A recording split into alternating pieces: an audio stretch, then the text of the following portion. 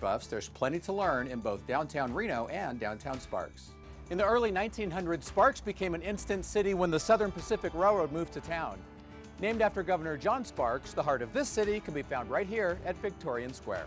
Starting at Pyramid Way, we have a bridge that was built by the Central Pacific Railroad by the Chinese laborers, and we have a monument to the Chinese laborers, the only one in the United States.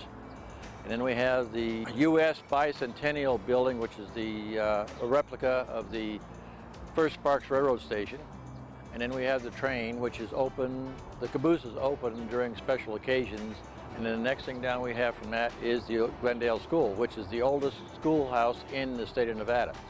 And the nearby Sparks Heritage Museum is a great place to find out all about the history of Sparks. The Ginsburg family has a unique piano. It's a 66 keyboard piano, and it's a box piano, and it came around the horn in the 1895s, and they donated it to the museum.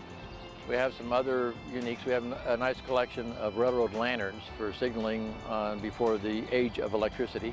One that's really unique that the kids get a big kick out of is the Gandy Dancer. It's a mechanical man made out of railroad spikes, and the mechanical man dances. And if you want to walk the paths of pioneer wagons that crossed the Truckee Meadows in the late 1840s, downtown Reno is a great place to take an historical walk.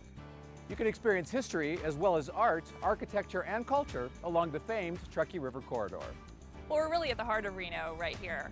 This is the intersection of Virginia Street and the Truckee River. And the first settlement in this area was right here at the intersection.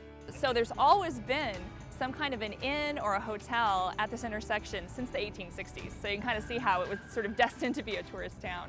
The post office is really one of the most beautiful buildings in Reno. It was designed by Frederick de Longchamps, who was one of the most prominent architects in Nevada. It opened in 1934. He also designed two of the other buildings that are on this intersection, the Riverside Hotel that opened in 1927, and also the beautiful Washoe County Courthouse, which was 1911. And at the Mapes Plaza, take a peek into downtown Reno's history. The Reno Historical Resources Commission put together this series of 6 columns. They each have a theme, a historical theme. They have a lot of historical postcards and photographs and little stories about the history of this intersection to give people a sense of what was here, what has been here over the years. For a little bit of history on Reno or Sparks, visit their historic downtown areas to discover their past as well as their budding futures.